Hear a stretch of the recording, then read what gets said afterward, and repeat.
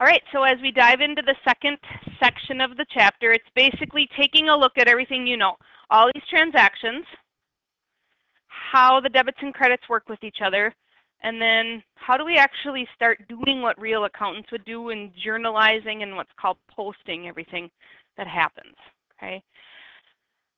I did a quick snapshot of the big vocab for this section. You don't have to take notes on any of it, but certainly in your own notes, maybe highlight those key vocab terms.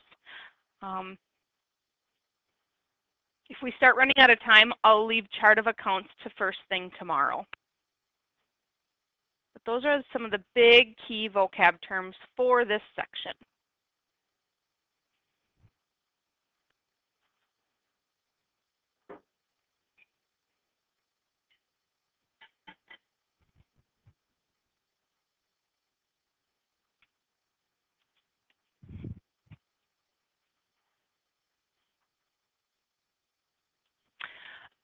With the first being, what is a journal? A journal is a book. There's lots of different kinds of journals. We will be starting our work with what's called the general journal. It's where transactions are originally entered and then pushed to other places eventually. Think of it like the accountant's notebook, really. Now, most accountants in the industry today are going to have a digital journal somewhere on a computer. You, of course, are going to do your journal by hand. But what you need to know about a journal is it's in chronological order by date. So the first things that happen in the month will be recorded, and then on to, you know, October 3rd, October 4th, all the way through the end of October. And it is many, many, many pages long with a lot of transactions. So it's the place where transactions are recorded in order by date. Now, when I say a transaction, you actually know what those are. You've been working with them for Chapter 1 and into even Chapter 2. So when the owner invests cash, cash goes up, capital goes up. If we pay our utility bill, cash goes down, expenses go up. Okay, those are transactions, and we're just going to put them in a fancy place called the general journal. This is what one looks like. This should be in your supplemental handout. And there's 5 steps to journalizing.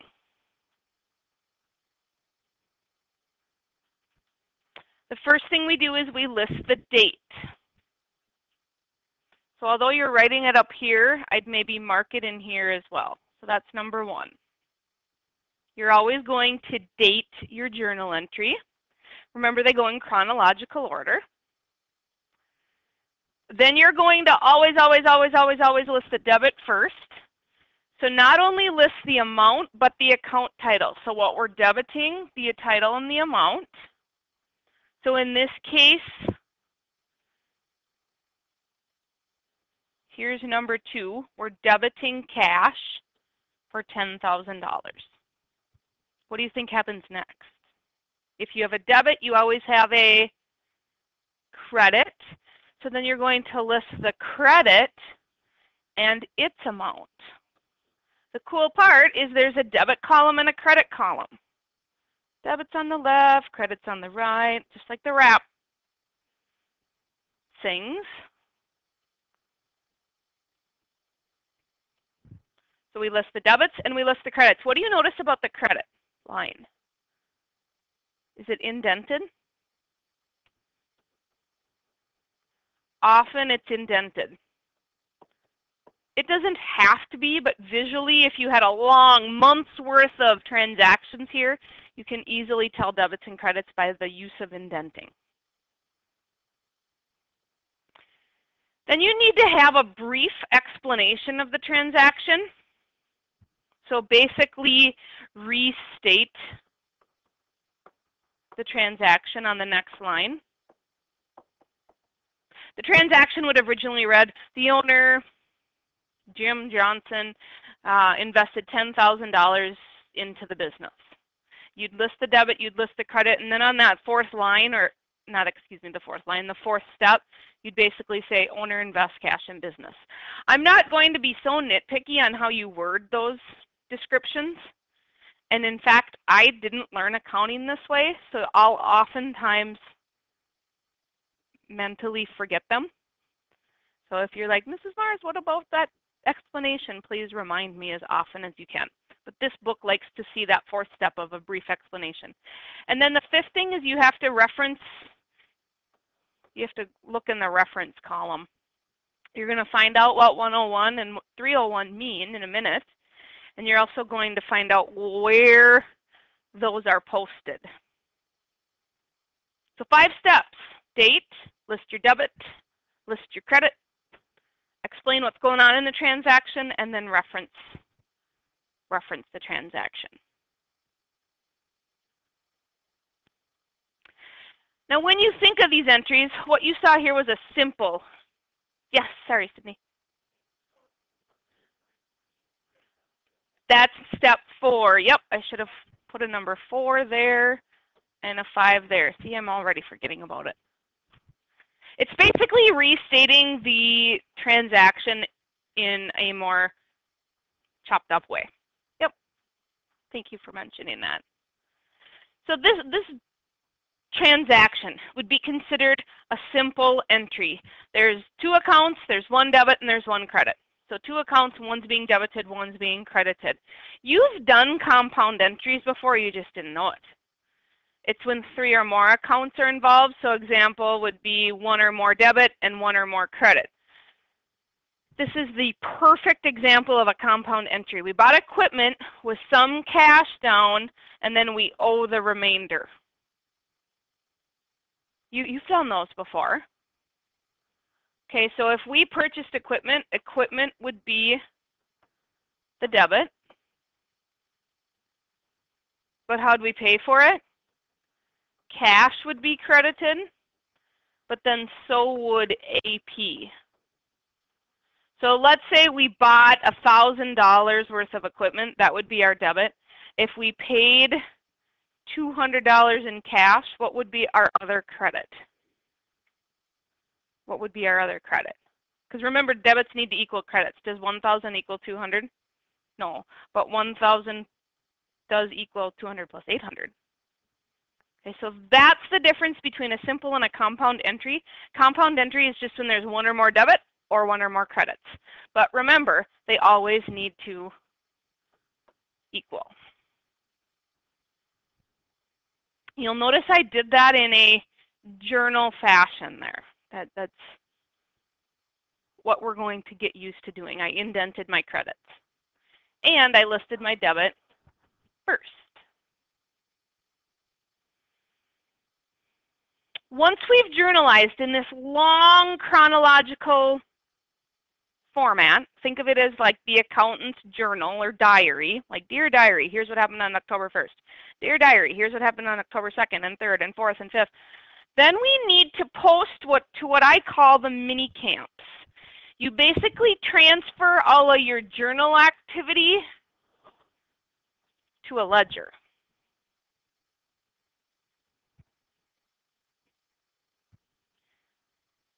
So the journal is the long chronological stuff. The ledgers have little, it tells the story of each account, what's going on in cash, what's going on in equipment, what's going on in AP.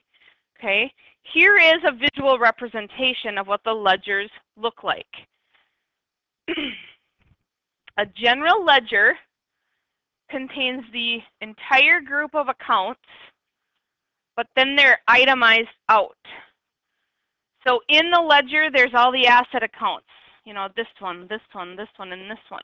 They all tell the individual stories. What's going on in equipment? What's going on in cash? So it's a more targeted snapshot of each individual account. Okay? And then we look at the liabilities. We have all these different payables. Under owner's equity, we have capital and revenue. Those follow the rules. expenses and drawings do not, but they're still under that umbrella. So you got to think of each of these as the umbrellas. And underneath there tells the story of each individual account. Because if you think back a minute, this journal, it's this long list of everything that happened in the month. I see cash, I see owner's capital, I might see this, I might see that, I might see cash again. Well, when we post or transfer it over from the journal to the ledgers, then I get an exact look at just cash. When did we get it? When did we send it? When did we get more? When did we send more? This should be in your notes as well.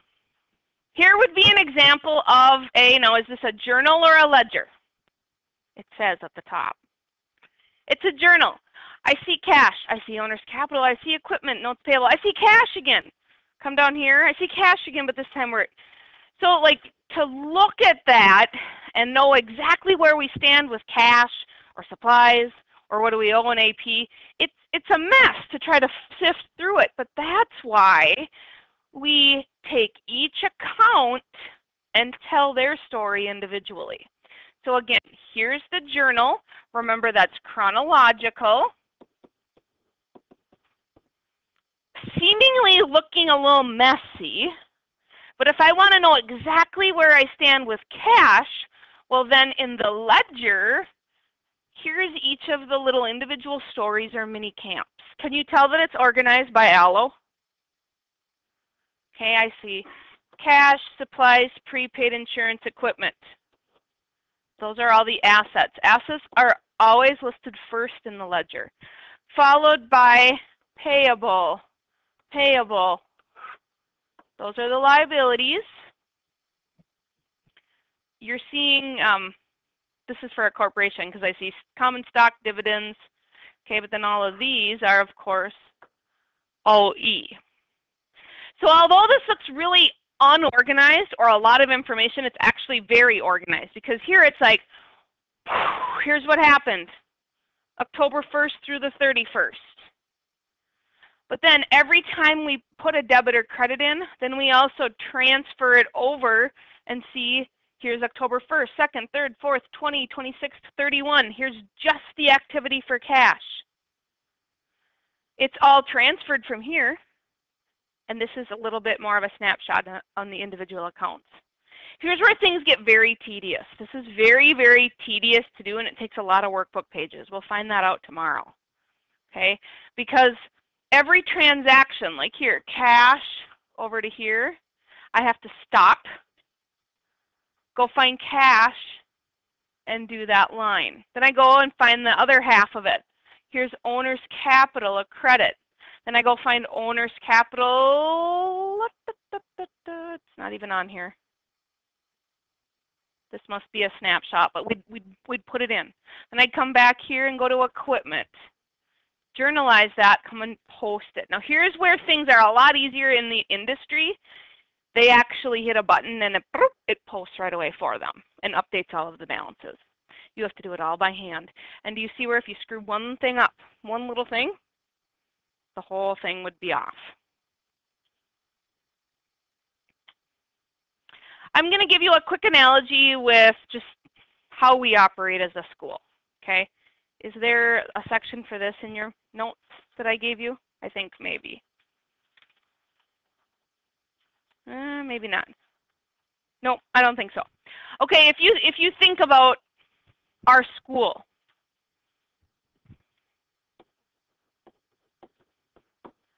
when I say Morris Area High School, you think everybody.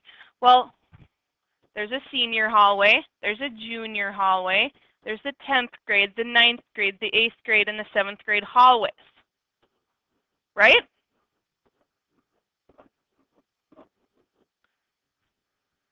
That's just like the journal-ledger relationship. I can say 10th graders, but in MAHS, they're kind of in the grand scheme of things. Maybe I'd list all of our students alphabetically, kind of like chronologically, if you will, okay?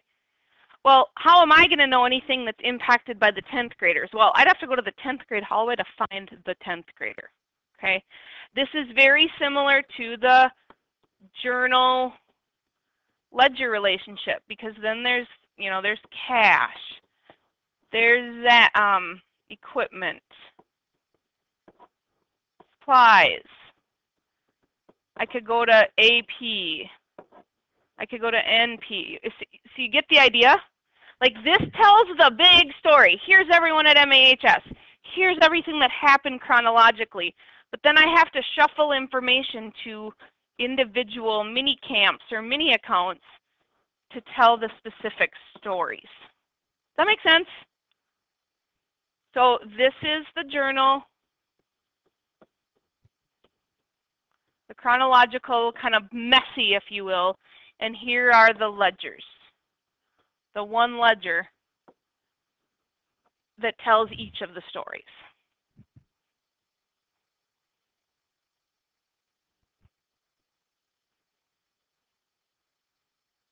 What questions do you have before I keep going to really show you the process here?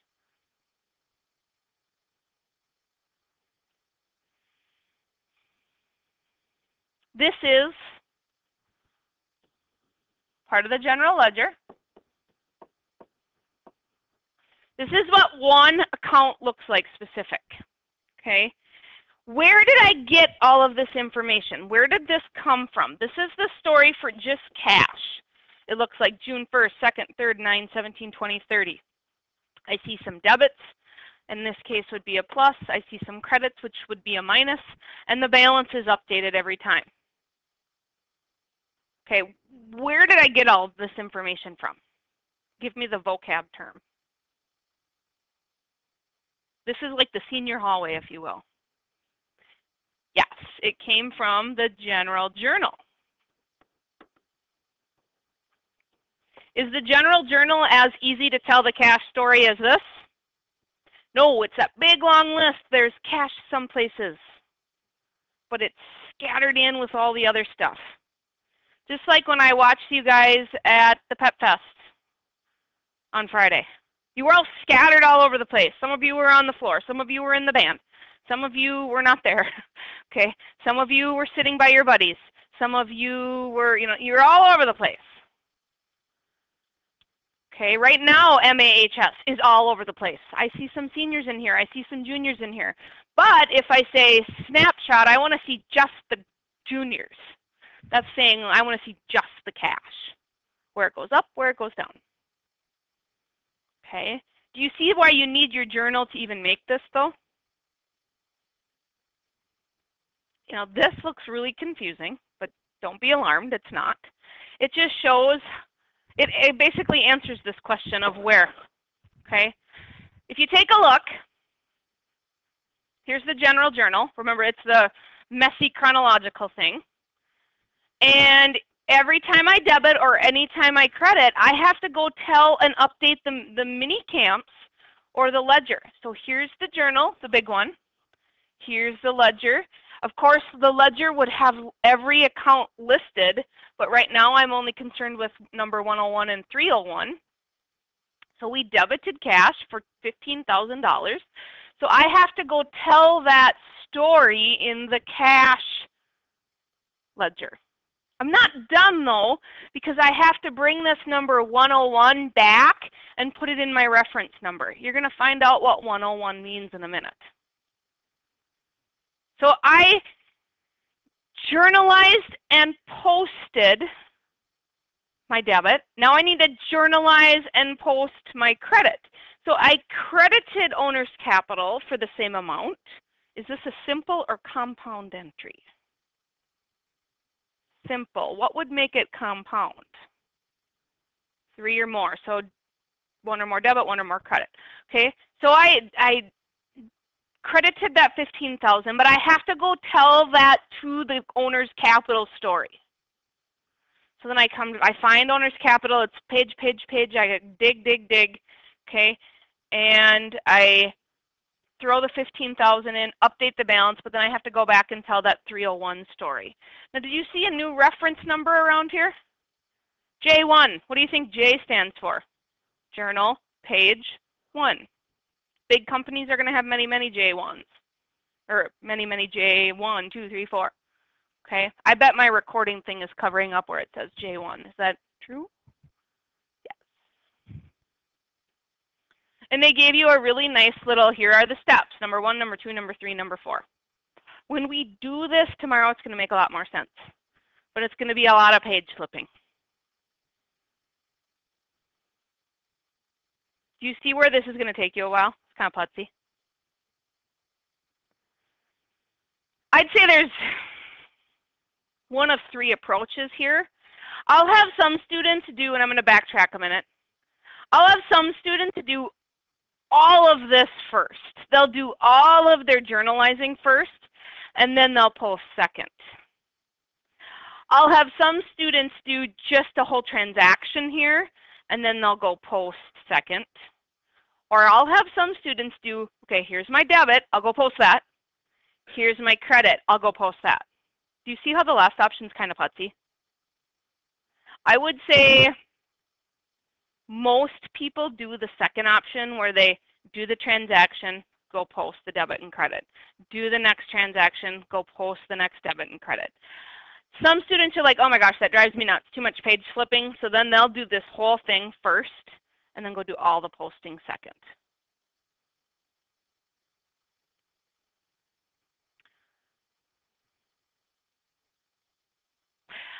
I should tell you these lines right here. This represents posting. Okay, I don't want you to get confused with, there's general journal, general ledger. But the process of moving it, I shouldn't say moving, transferring. The process of these red lines to tell the individual story is called posting. It's the process of transferring numbers from one place to another. That's that posting process. See if you can get this question right.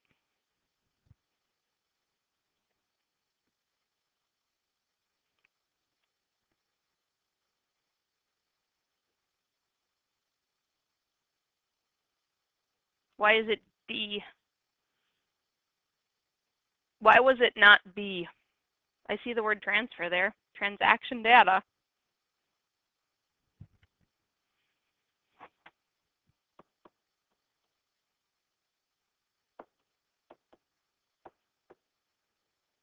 That would have made B correct.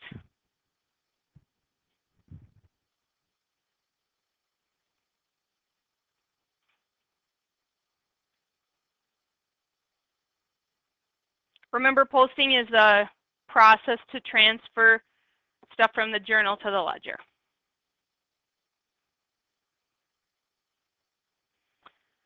Let's take a quick review. Okay, this is in your notes. This is in your supplemental handouts as well. This is what we did all of last week. So this should be piece of cake. What's another word for debit? Of course, credit one then means right. Is there a left and right of the big ALLO T? Are there left and rights in individual T's? Does debit always mean increase? No, depends on which side of the big T you're on, or if you're one of the naughty accounts that doesn't follow that rule. Okay, so debit balance accounts, so that's where the normal balance side resides. It's also where the increase happens. And I usually star the normal balance side, so the star and plus have a lovely working relationship with each other. Okay. Credit balance accounts, again, still a star, still a plus. So anything opposite of that debit and credit in those cases would be, of course, a minus. So debit balance accounts are all assets. We're going to learn the order they're listed in a minute, but that, of course, includes cash, AR, supplies, and equipment. Those are the 4 big ones that you've learned about. As we progress through the chapters, you're going to learn more that prepaid insurance is an asset. I guess I'm a little surprised they don't introduce that yet, but it'll come. Okay, let's stop there. Are there some more that have debit balances? Two big ones, but we're going to pause for a minute and come over here. We're moving to the right side of the big T, so all liabilities. So anything with the word payable in it. So we have AP and NP, accounts payable and notes payable. There's many, many others, but those are the two big ones. Now, I'm not going to say all owner's equity accounts. I am going to say that capital is one, and what's the other one that has a credit balance on the right? Revenue. Because those, as part of the normal expanded accounting equation, make revenue and capital make OE go up. Are there two that make OE go down, though? We can't list them on the credit side because they don't follow credit rules. So there are a few OEs over here. Any expenses, and of course, drawing. Now, I keep calling them naughty accounts because they technically belong under owner's equity. It's just that they don't follow owner's equity rules because really they make owner's equity decrease in value. So we can't put an expense as a credit because that would make owner's equity go up. We have to list it as a debit to offset that. So that's how you would have answered that question that was posed on your reading quiz last Friday, or something similar. Okay, you also see this. This is a quick review. This is much like the MAHS 12th grade, 11th grade, 10th grade hallway example that I just gave you. When I call you MAHS and throw you in a Pep Fest scenario, you're all over the place, just like a journal. Remember, journals are chronological by date. You might see cash sprinkled throughout, but then the process to get it over to the general ledger tells each individual account story. What's that process called? Posting. From the journal to the individual ledgers.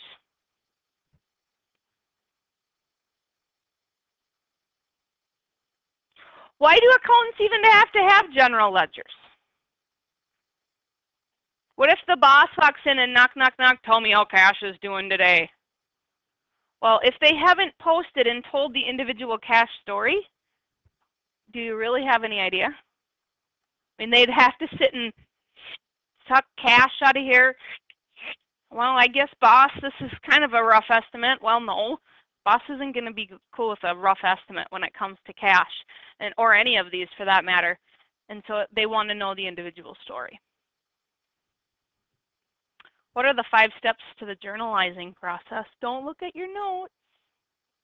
Let's write them in. Back on the chronological day by day thing, what's the first thing we do? Date. The second thing we do that's always first in relation to the other one. Okay, the debit, and we're looking for what Ira just said, the account title and amount. Remember, debits are always listed first. If there's a debit, what else has to go with it? A credit, and also that account title and amount.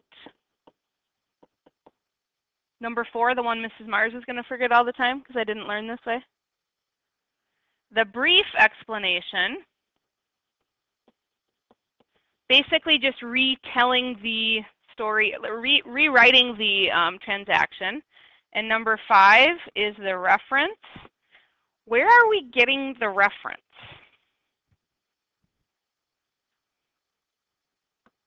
That's after we post. Cash, let's just say this said cash. It's typically account number 101, or depending on how large your business is, maybe it's even 100. But 101, then we're going to come back here and say, okay, cash, yes, we did, there you were debited, would put 101 in. Okay,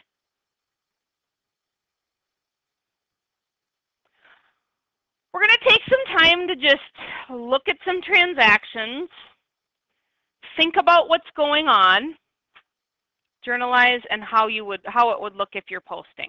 Okay. I gave you these page by page.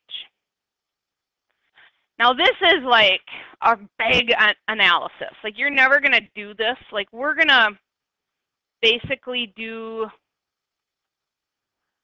when we do transactions and I'm teaching you about them and you're doing them, this is what I will walk you through.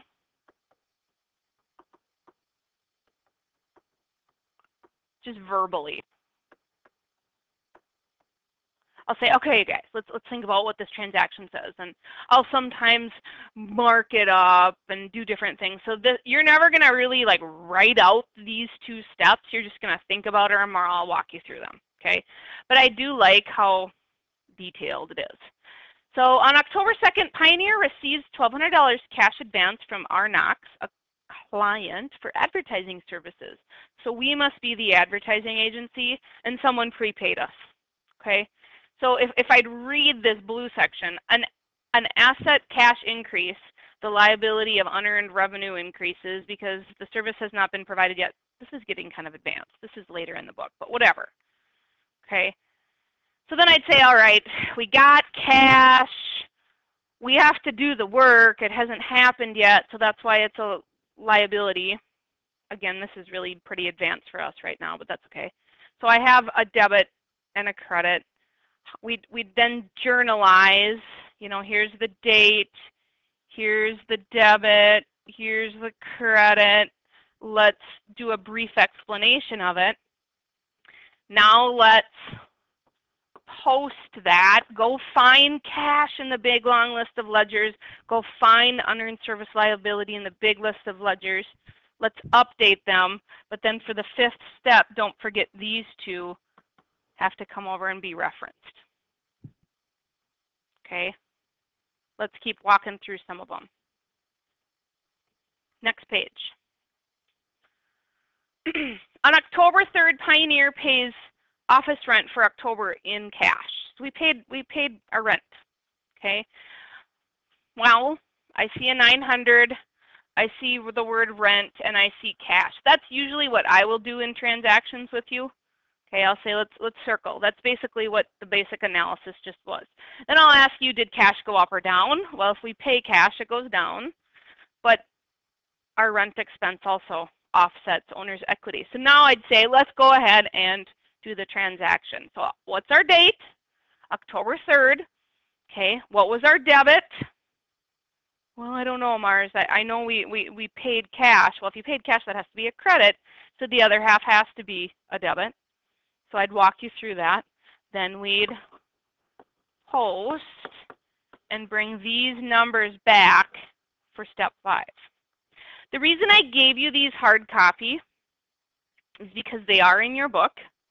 And I think they're going to be helpful when you're doing this out of class. This is a lot of detail here. And it's gonna work better for you when we put it into practice tomorrow. Okay, the reason I brought up prepaid insurance is I knew this was coming. On October 4th, Pioneer pays $600 of a 1-year insurance policy. So cash went down, but insurance went up. We own insurance. It's part of the asset umbrella. So then I'd say, okay, well, if cash went down, the other half has to be a debit. Well, if we gained insurance, we gained more stuff that we owned, that would be our debit, followed by the credit. Now go post that and then bring your references back up. It will never go this fast because we're flipping pages to get everywhere. And you'll get those journal pages tomorrow and ledger pages. I just wanted you to have as many of these from the book.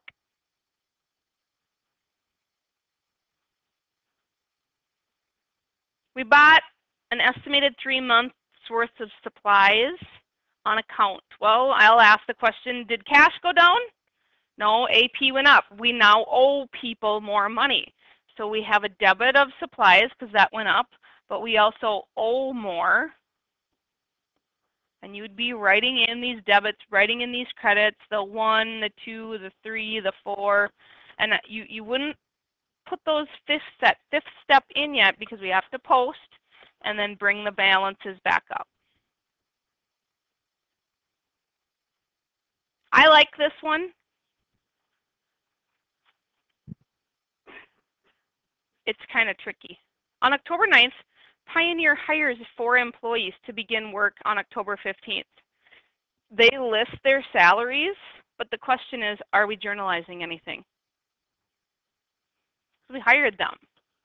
We're not paying them until October 15th. We aren't journalizing anything there. Well, what if it was October 15th? That'd be different because then we're paying them. Yes. Ooh, I quit reading. They're going to begin work. Thank you. We're not even paying them for another couple weeks.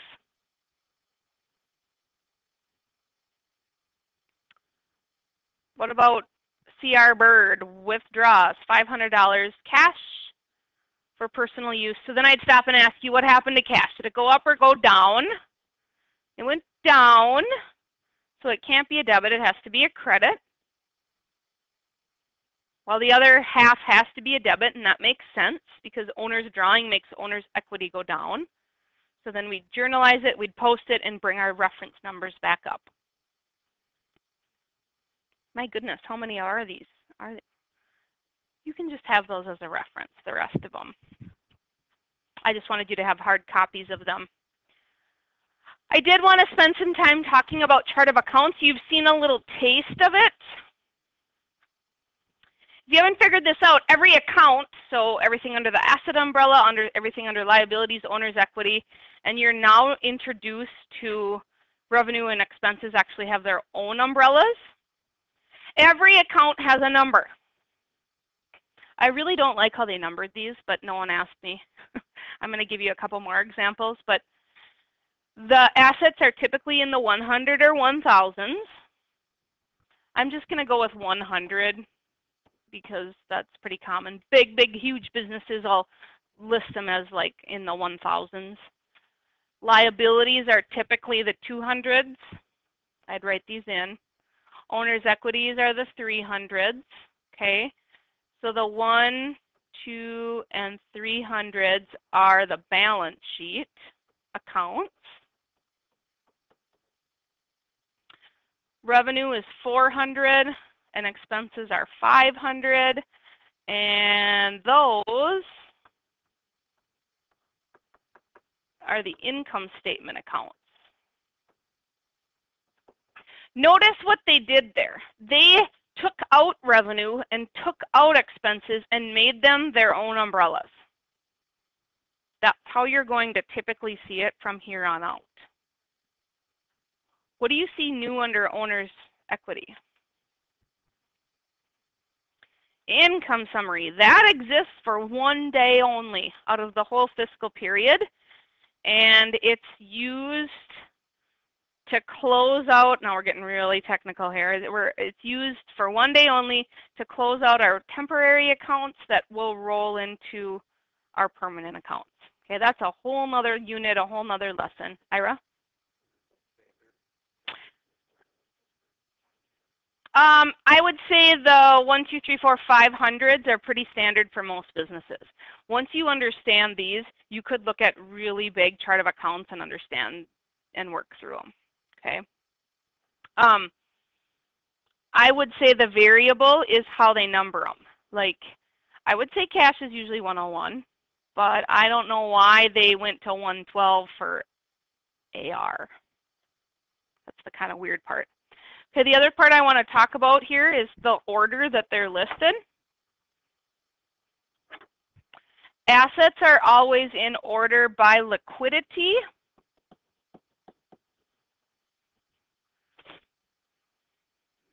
A very liquid asset is cash.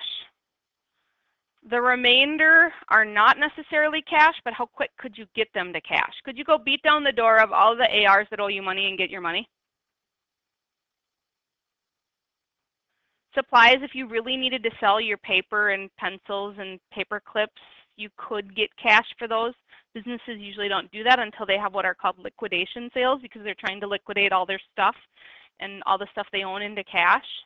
Okay, it's kind of hard to recover your prepaid insurance.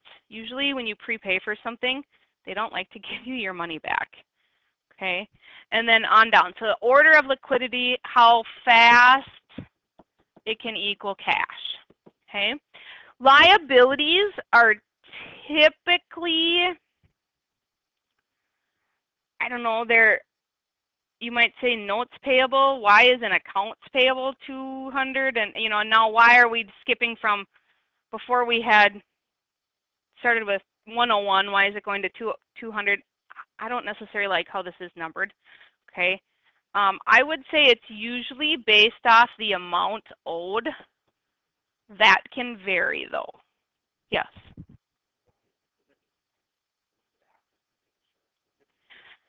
It would, and that's why this is kind of a bad example. Usually prepaid insurance is the least liquid asset. Is that what you were going to ask? I mean, couldn't you go sell the combine and get cash for it versus, yeah. So I don't love this one. That's why I've given you 2 more examples that are coming up. But usually prepaid insurance is at the bottom of the list. It's the least liquid asset, I would say. Okay. Expenses, I've seen it 2 ways. I've seen it alpha listed, so like alphabetized. Like usually advertising expenses at the top, you'll oftentimes see utilities expense at the bottom because it's listed in alpha order. But it sometimes, and again this varies by company, sometimes it's by the amounts or balances. Like the highest balance is at top, the smallest balance is at the bottom. So I've seen it both ways, okay? I want to give you a better example though, because this one isn't the best. This is what the book provides, but I agree, and I'm glad that you guys are asking things like why isn't prepaid insurance at the bottom, because it's really hard to recover that cash. Here's a I would say a better listing. I just pulled this from the internet. You'll notice the assets, liabilities, owner's equity, revenue, expenses. So there's the 1, 2, 3, 4, 5 hundreds. You don't even see prepaid insurance on that list, but would you agree that's a pretty good liquidity order? I think so. What I don't like about that list is how tight the numbers are. Okay. I want to pop ahead to the next one. And I want to give you a better listing. Okay. It's going back to the Pioneer advertising, but I want to give you what I would call a better listing. When you go by tens, you've got wiggle room. It gives you wiggle room. Okay, let's go over here a minute. Remember, expenses are the 500s. Now, let's just imagine this is like a perfect list. Oh, is that the end? Okay. We'll pick up right where we left off tomorrow. Thank you, everybody. If you're confused, especially with those big charts where I talked about them and kind of skipped a couple, don't worry, because we're going to put it all into practice Tuesday and Wednesday of this week. We're going to actually do the work, and you'll start to see how tedious it is, but you're also going to see that it's pretty easy.